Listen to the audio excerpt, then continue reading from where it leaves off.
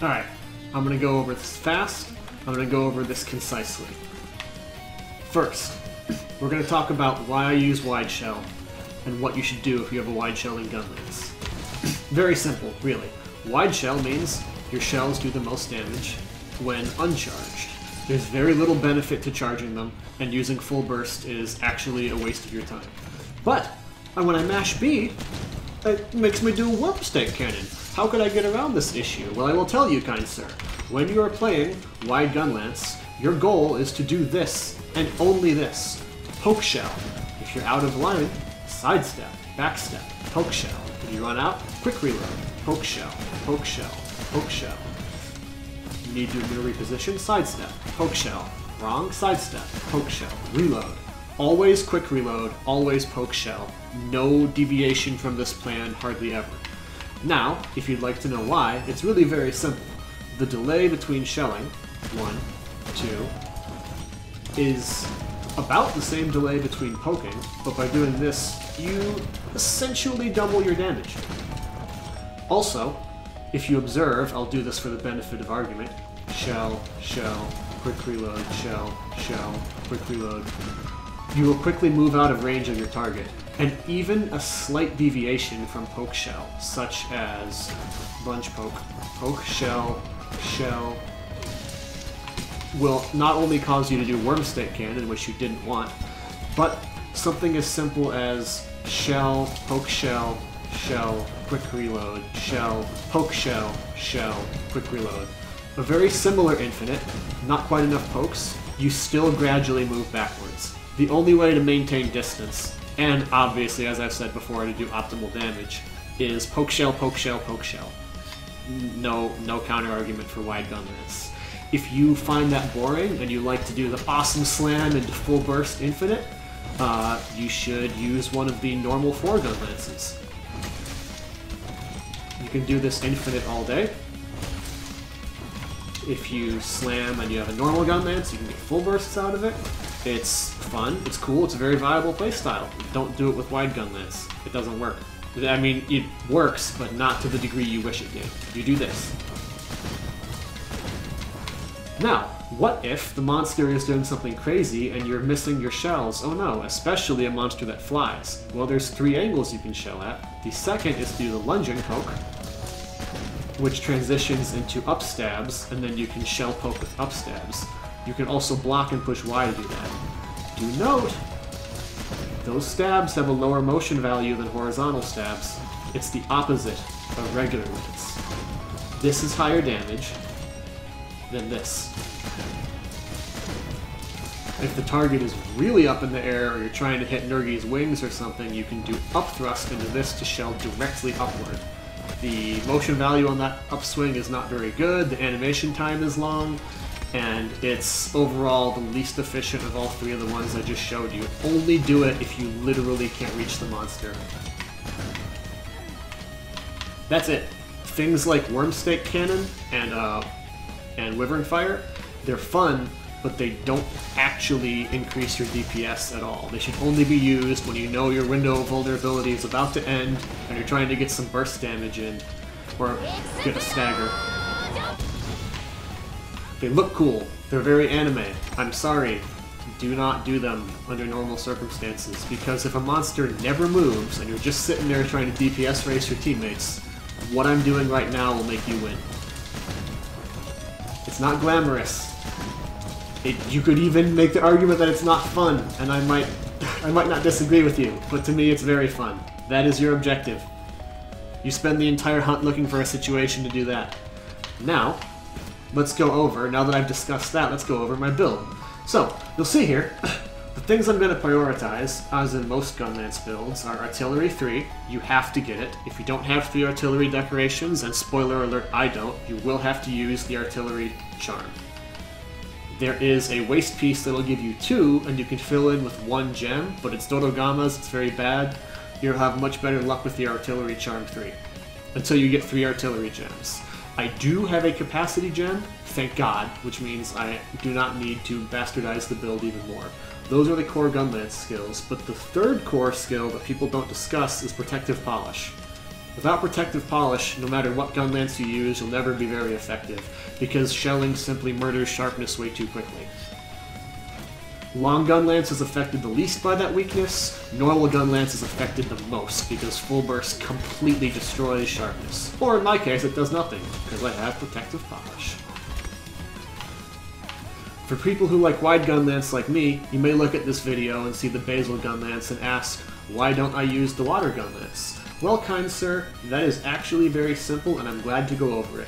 The water gun lance and the basal gun lance both have wide foreshells. However, the water gun lance requires you to fit in non-elemental to take full advantage of it, which you can do because it has a bonus slot here. You could put the non-elemental gem right there without changing the build.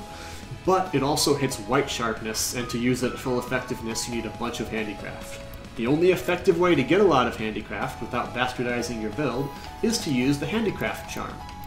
I'll go into this, but I don't really think I need to, because handicraft, each level of handicraft is a 3 slot, each level of something like artillery is a 1 slot, so that makes this charm the equivalent of like 9 slots worth. You know, it's basically completely insane.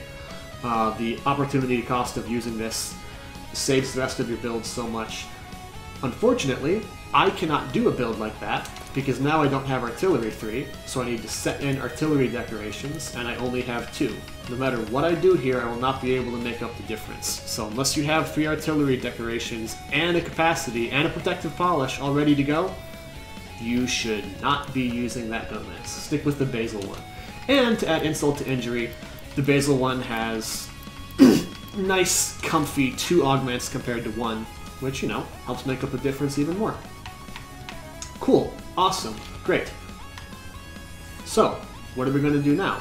Well, there's one other thing that's really important to these builds, and that is food skills.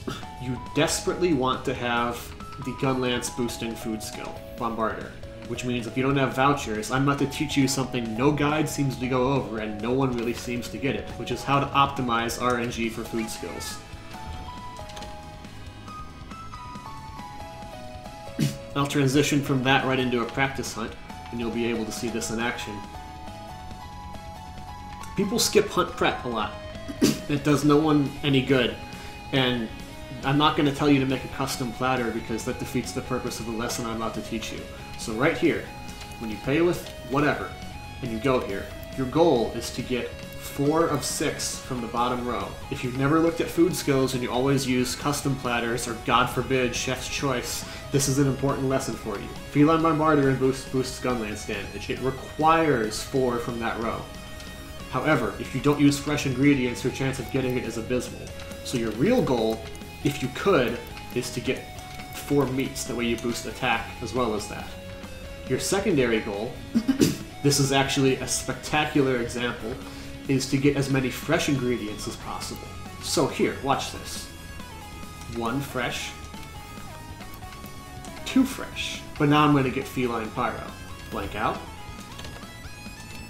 The ultimate way to get the food skill you want is to not care about what buff you're getting. I know it's sacrilege, you might have to just get elemental resistance when you don't need it. Get as many fresh ingredients as possible from this row, that's step 1. Step 2, fill in the rest you didn't get with the remainder to get a good food buff. So in this case, I'm going to pick meat, right? And then step 3 is fill in the rest with fresh ingredients. So, if I take this, I'll get elemental resistance, but I don't really care. I'd rather have attack even if the buff is bastardized. So I'm going to take 1 fresh here. Notice the activation chance goes up. 1 more here. Now I have a 2-star activation chance. I'll get Felyne Bombardier, and I've only sacrificed a portion of the buff. I'm not getting defense or elemental resistance. This is what I would consider an optimal chance of getting what I want. I make decisions like this every time I look at the ingredients and I speed through them. And as you notice, I just got Felyne Bombardier and Felyne Polisher. It is that easy. If any of that confused you, sit down with the ingredients, memorize the tables of which ingredients do what. You know, it is a lot to take in. I know why people don't know it, but learning it significantly helps you. There's also the option of farm 200 meal vouchers and just use a voucher every time to make sure you get Felyne Bombardier. I will not mock someone for doing that. It's a solid strategy. I don't want anyone coming in, even by chance, messing this up. Now, we're going to do a practice hunt, and I'm going to show you all those Gunlance tips and tricks in action.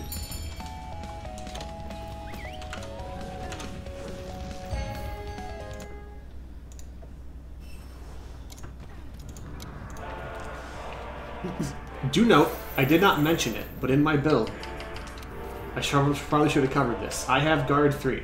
You don't need any level of guard skill to play Gunlance, but depending on how much you like blocking, the thresholds you're going to shoot for are either guard 3 or guard 5. Guard 3 is very sufficient, guard 5 is overkill, but it is super hype.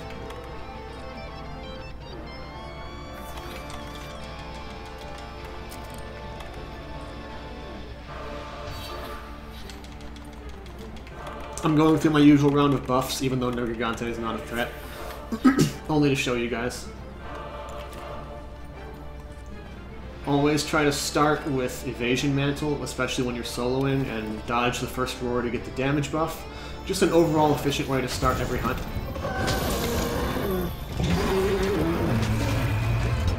I go for a slam on the horn to start, because I like the damage it gives me. And then I go right into poke shot.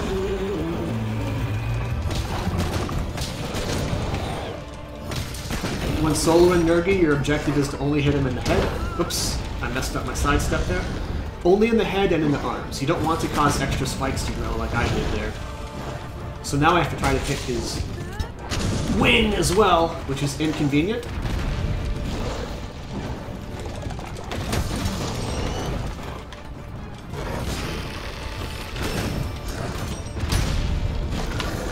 You have a lot of time to block very comfortably with Gunlance. Alright, I was able to break one of the horns.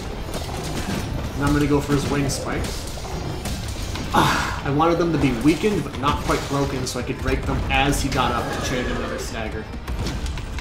It did a little too much damage and failed, but the logic of fighting Nergi is weaken all the spikes while he's down, then hit them when he comes up to chain staggers.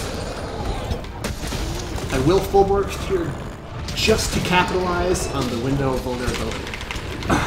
Wyrmstake slightly off target. That would have easily chained into a stagger. Yep, called it. Now I'm going to try to break his arm right as he gets up. Nice.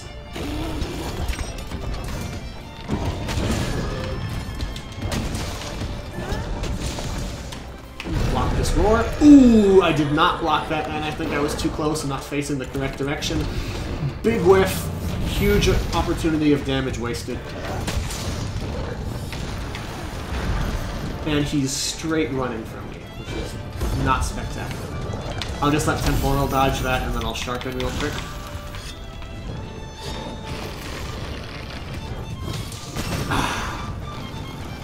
Painful whiff.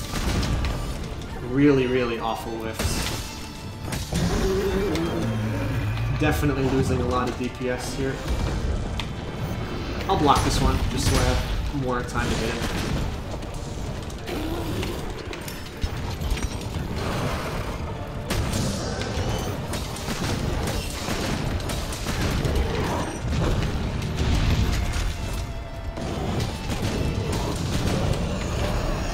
Note how I'm targeting the parts.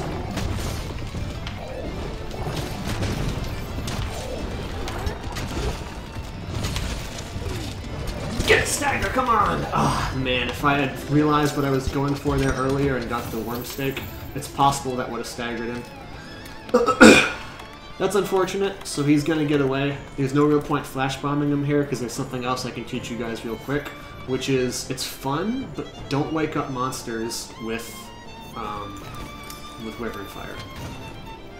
Wyvern Fire is multiple explosions, and unfortunately only one of them will get the bonus damage. That means the optimal move to wake a monster up with is the one with the highest motion value, just like with any weapon, like with Great Sword. And in this case, that move is actually the side sweep.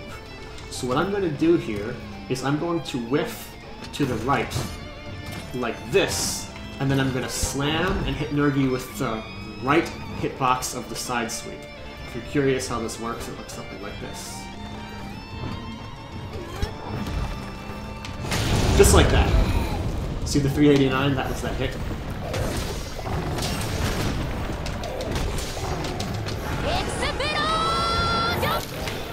And that's how you fight Nergigante. That's basically how you Gunlance.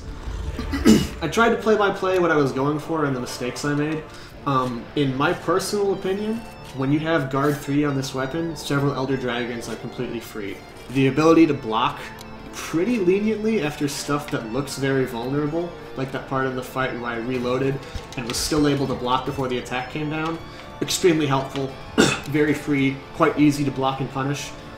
You can play a lot slower and more defensively than I did and have a very easy time farming him, but it's more fun to aggressively go for all the part breaks. Come on guys, you know it is.